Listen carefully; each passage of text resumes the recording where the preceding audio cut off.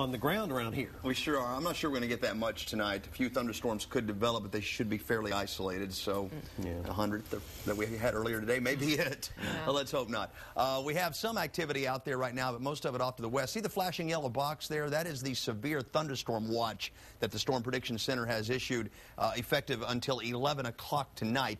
It includes basically the southern half of our viewing area. Notice, though, let's pan out to the west. That's where the strongest thunderstorms are right now, forming here off the northern mountains of Mexico and then north of Del Rio. They are tracking to the east toward the watch box, and so we may get a few strong to severe thunderstorms here in our area, but I think as we lose daytime heating, the odds of that are going to decrease. Let's take a close look at our area right now on the radar and see what we have out there. This is just real patchy light rain down here south of the airport and over toward Bastrop County and Lee County, and those are real light little rain showers trying to form out here in the hill country too. Doesn't look like they're doing much in the way of development right now, so I think any severe storm development is still a ways off if we see it at all this evening. But these are the counties under severe thunderstorm watch until 11 o'clock tonight, including Gillespie County, Blanco County, that is Hayes County, Travis County, including all of Austin, Caldwell County, Bastrop, Lee, and this is Fayette County.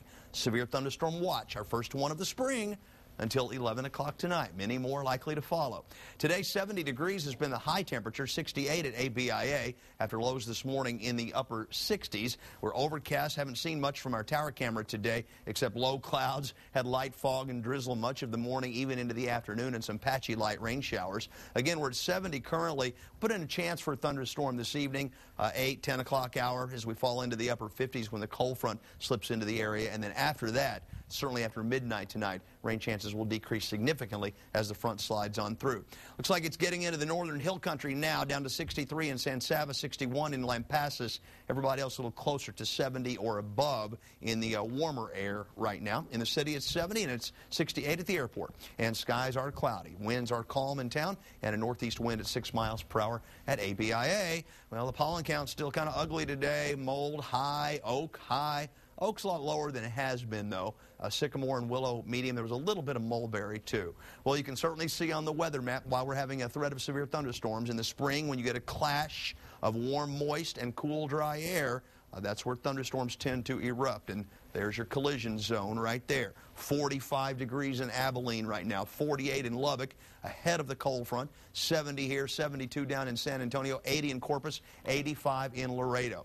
So the front now moving into the northern hill country, interacting with a weak upper level impulse that is moving across Mexico into West Texas. That may help to enhance the thunderstorm development tonight right along the frontal boundary. And so even after dark, we could see 1 or 2 isolated severe thunderstorms. That's why the watch is in effect until 11 o'clock tonight. But not long after that, that front's out of here.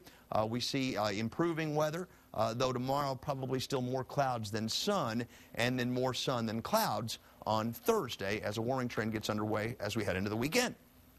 By morning, you'll notice that the front's here.